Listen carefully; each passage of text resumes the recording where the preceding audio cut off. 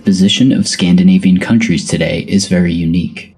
They regularly occupy high positions in various world economic ratings. The image of ideal states has been created around them, where salaries are high, goods are high quality, living is easy and pleasant. The Scandinavian system is often enthusiastically called true socialism, offering a comparison of the USSR in the 20th century and modern Scandinavia to make a choice in favor of the latter. To figure out if there is socialism in the Scandinavian countries, we'll have to look to history, find out how they have developed over the past 200 years and how they have come to their present situation. Sweden, Denmark, and Norway embarked on the path of industrialization in the middle of the 19th century. But in 50 years, Scandinavia has managed to become one of the most highly developed industrial centers and to concentrate in its hands a large part of the world market. A small domestic market forced them to expand export-oriented production from the very beginning. For example, Sweden had become a major supplier of telegraph poles and railway sleepers for British industry, by then the largest in the world. In Denmark, in the second half of the 19th century, 2/3 of exports were agricultural products such as meat, milk, and butter. As a result, the processing industry and transport enterprises started to grow quickly. Following Denmark, Swedish agriculture underwent the same process. Due to a number of specific features, as well as the relatively high cost of labor power, the only possibility of increasing production was technical re-equipment. Having established its own mechanical engineering, the Scandinavian bourgeoisie gave a powerful impulse to the development of science, which resulted in a wave of inventions that increased productivity. From the industrial production of nitrogen fertilizers to a milking machine to dynamite and ball bearings. The lack of coal led to the appearance of the first hydroelectric power stations in the 1880s. Sweden and Norway were among the pioneers who organized the long-distance transmission of electricity and its use. The need to link enterprises scattered across the country led to a strong increase of shipping and railways. In parallel with production, the financial sector also developed. Corporatization led to the centralization of capital and the creation of large industrial groups. An additional factor in the stable development was the fundamental neutrality of Sweden, which avoided spending a lot of money for the armed forces. The development of Denmark was somewhat slower due to wars with Prussia for the possession of border territories. Accelerated economic development was facilitated by the political strengthening of the bourgeoisie, which achieved a number of laws that removed obstacles for trading and business very early, in the 1840s to 1850s. By the end of the 1860s, with the formal preservation of the monarchies, political power belonged mainly to the bourgeoisie. Thus, by the beginning of the 20th century, large-scale industry had completely developed in the Scandinavian countries, gained solid positions, and became famous all over Europe. Despite the apparent insignificance and remoteness from global processes, these countries played a major role in the European market. The Scandinavian working class grew as fast as the Scandinavian industry. The centers of this growing powerful movement in all three countries were the social democratic parties and the trade union confederations controlled by them. On the one hand, this strengthened the movement, made a big contribution to its unity and intensification of the struggle against the power of capital, but on the other, it led to the ideological weakening of the proletariat, which fell under the reformist trends. Fear of the social revolution and the desire for reform as a means of gradual evolution became stronger and stronger, oddly enough, as workers gained more and more power in the struggle against capital. In 1905, the young Scandinavian labor movement, led by the Social Democrats, demonstrated its strength when, due to the danger of the Swedish intervention in Norway, the unions began to threaten the government with a general strike and oppose the military recruitment system. In the next few years, the class struggle in Scandinavia escalated greatly. The vigorous pressure of the proletariat in the early 1910s forced the Scandinavian bourgeoisie to make their first serious concession, raising real wages, reducing the working day to 9 or 10 hours, introducing labor protection laws, a pension system, etc. All these victories, with the dominance of the right-wing Social Democrats, reflected in the proletarian masses with the growth of reformist sentiments, which started to find support not only among the trade union bureaucracy, but also among the labor aristocracy. During World War I, the Norwegian, Swedish, and Danish Social Democrats declared full support for their bourgeois governments. Opportunism inevitably caused the strengthening of the left's social democratic wing, which required the continuation of the class struggle in wartime. The strengthening of the left and the tremendous growth of the strike movement in 1916 to 1918 created a real danger of revolution. The events in Russia and Germany frightened the Scandinavian bourgeoisie and made it force events. The so-called democratic breakthrough began. A series of democratic reforms that particularly shocked conservative Sweden. On the other side, the working class was handled by social democracy, which frightened the masses with the horrors of the Civil War. But the post-war crisis of 1920 to 1921 uncovered the deceitfulness of the reformist politics. The bourgeoisie began to take these privileges from the working people, causing a new rise in the strike movement. Once again, Scandinavian social democrats saved the capitalists by restricting the struggle to petty economic demands or by completely leading the masses into the mainstream reformism. In 1929, the Great Depression happened, and its waves reached Scandinavia. The consequences of the Great Depression in the form of impoverishment of the people, rising unemployment, the ruin of small farms, and the strengthening of anti-labor laws of the late 1920s caused a new wave of radicalization among the masses. In the spring and summer of 1931, major clashes between workers, the unemployed, and the police and army took place. The number and influence of the Scandinavian communist parties began to grow. The communists organized strikes and demonstrations, participated in the creation and organization of the unemployed, and made big efforts in the agitation, citing the success of the Soviet Union after the implementation of the first 5-year plan. During these events, the right-wing social democracy, which has rescued the bourgeoisie more than once, comes forward with a program of class cooperation and preservation of the existing order, skillfully using socialist phrases, referring to the real successes of the planned economy in the USSR at the time, denouncing the communists who allegedly caused revolutions and civil wars. The Danish, Swedish, and Norwegian Social Democrats won the majority of votes in the parliamentary elections of 1932 to 1933. In the first period of the creation of state monopoly capitalism, a certain number of measures were taken to stabilize society. A significant increase in taxes and the issuance of loans allowed the Scandinavian states not only to finance the creation of the new workplaces, but also to cheapen industrial loans for private individuals. At the same time, the export of capital abroad was prohibited or severely restricted, which allowed state banks to accumulate significant foreign exchange reserves. In the agricultural sphere, a number of prohibitive import duties were introduced, and state subsidization of production was guaranteed. The government organized the centralized procurement of goods at fixed prices. Under populist slogans, limited measures were taken to help the unemployed, disabled people, large families, and low-income families. Social democracy curbed the working class, thereby eliminating both the danger of a revolutionary explosion and the fascist threat.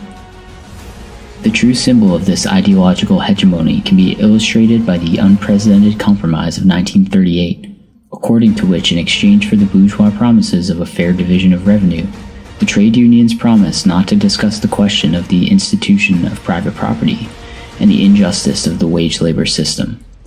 The result of this agreement was a significant reduction of labor conflicts to zero in 1940.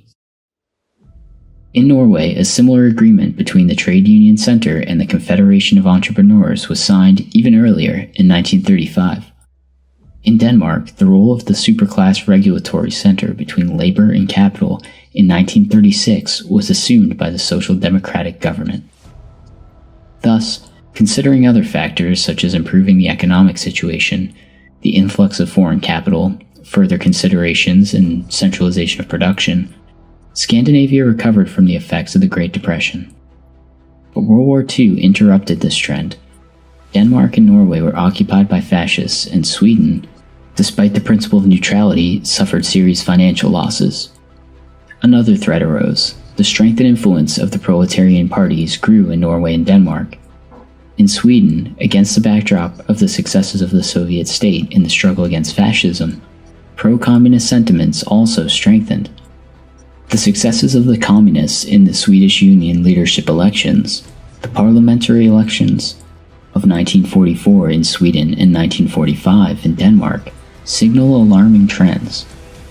That's why, in 1945, with the full approval of the bourgeoisie, The Social Democrats took a number of measures aimed at easing social tensions. The state apparatus was cleansed of collaborators. Wages were raised everywhere. Existing agreements between trade union centers and entrepreneurs were supplemented by a number of concessions from the latter. At the same time, there was an accelerated economic recovery. The capitalists feared a recurrence of the post-war economic downturn and the social crisis of the 1920s, which could now become a prelude to the revolution. However, the Scandinavian countries could not restore their pre-war level of production on their own. Therefore, in April of 1948, Norway, Denmark, and Sweden joined the Marshall Plan, accepting assistance on American terms. These changes were accompanied by the Social Democrats' communist threat hysteria. The first clearly anti-communist course was taken by the Danish Social Democrats in 1945.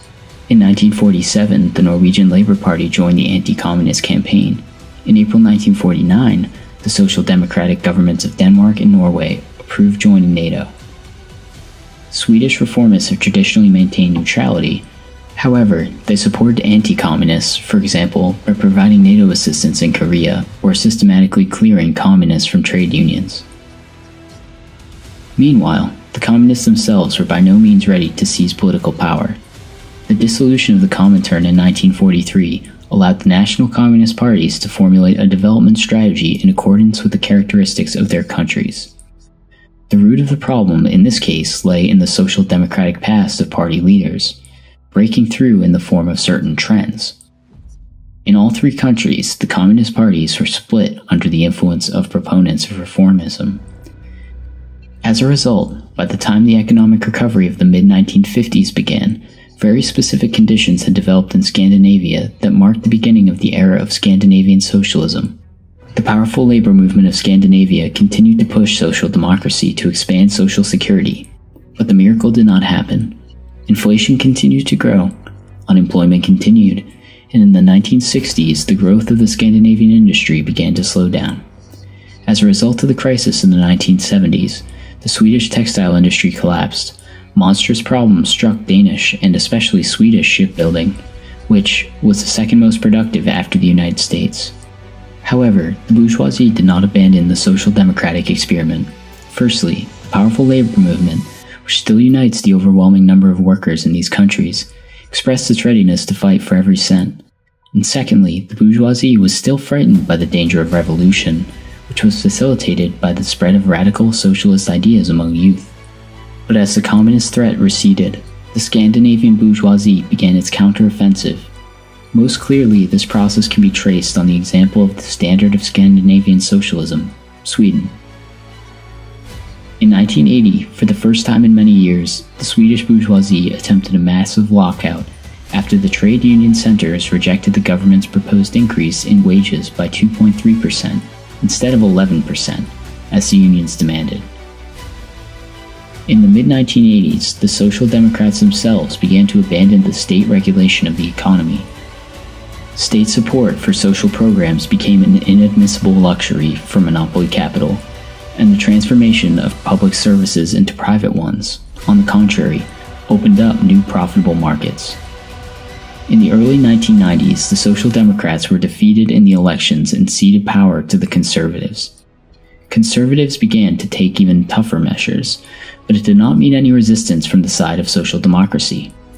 In 1994, Swedish workers voted for the Social Democrats again, hoping for their help. But under the new conditions, reformers continued to pursue an anti-people policy. Unemployment benefits, child benefits were reduced, and housing benefits became difficult to obtain. In 1996, private competition was allowed in the electric power industry, which led to an increase in tariffs. Education, medicine, care for children, and the elderly gradually moved to the rails of private enterprise, while at the same time relegating state institutions to a very low level.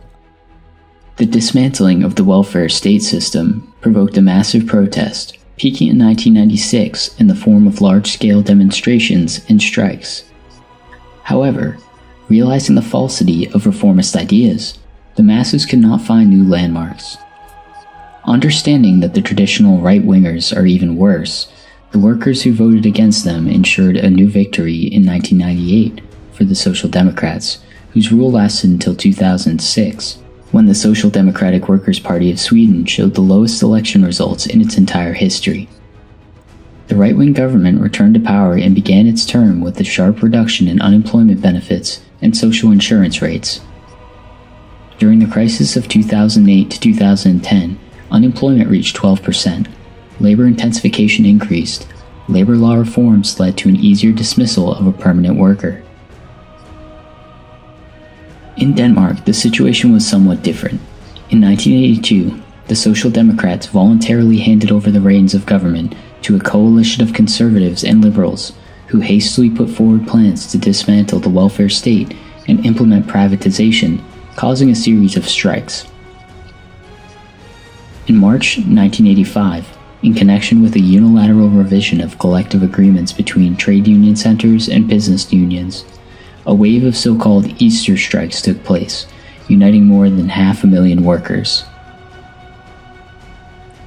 Just like in Sweden, with the revolutionary threat becoming nothing more than a bad dream for capitalists, the Danish social democracy began to carry out reactionary reforms. A three-stage labor reform reduced the term for the payment of unemployment benefits from 8.5 to 4 years. The condition for receiving these benefits were tightened. In 1998, the program for early retirement, which was introduced back in 1979, was reformed. The deceptive tax reform of 1993 lowered the income tax rate while increasing municipal taxes, therefore striking people with low and middle incomes. In the framework of increasing efficiency, some functions in the healthcare system, pharmaceuticals, dentistry, maxillofacial surgery, were transferred into private hands. Such events could not raise the popularity of the Social Democrats, who were defeated in 2001, having again ceded power to the liberal conservative government. And so, there was a continued move in the anti-worker direction. In 2010, support for the unemployed fell from 4 years to 2, and pension reform in 2012 raised the retirement age to 69 years. Norway moved in the same direction, although liberal reforms began here later, from the beginning of the 2000s. Having examined the vast history of the Scandinavian countries, we can conclude that there is no socialism in Scandinavia and never was. The private ownership of the means of production is preserved here. There is unemployment, inflation, and poverty. The Scandinavian model is capitalism, softened by a magnitude of social guarantees provided by direct and indirect taxes. And even these guarantees, the workers have to persistently uphold in our time. All of this became possible because during the periods of the terrifying scope of the class struggle, social democracy acted as a traitor to the interests of the working class. The Scandinavian proletariat is still shocking the whole world with its excellent organization, and this organization could become the basis of the proletarian dictatorship. But the Social Democrats stopped the workers halfway, making them satisfied with handouts of social guarantees. As soon as the revolutionary threat came to naught, the bourgeoisie went on the offensive, robbing the proletariat of one right after another. Deprived of its political leadership, the Proletarian Communist Party, the workers are unable to turn the tide. All their actions only delay the inevitable defeat. The example of Denmark, Norway, and especially Sweden eloquently testifies to the falsehood of theories of a peaceful transition from capitalism to socialism. Giving workers any privileges, the bourgeoisie seeks to go into the counterattack at the earliest opportunity, returning previously lost positions. The path to a better life for each worker and the whole working class relies exclusively in the mainstream of the class struggle, of the achievement of the working class power, the dictatorship of the proletariat, the elimination of the capitalist system, and the transition to building socialism. There is no other way. Stay tuned.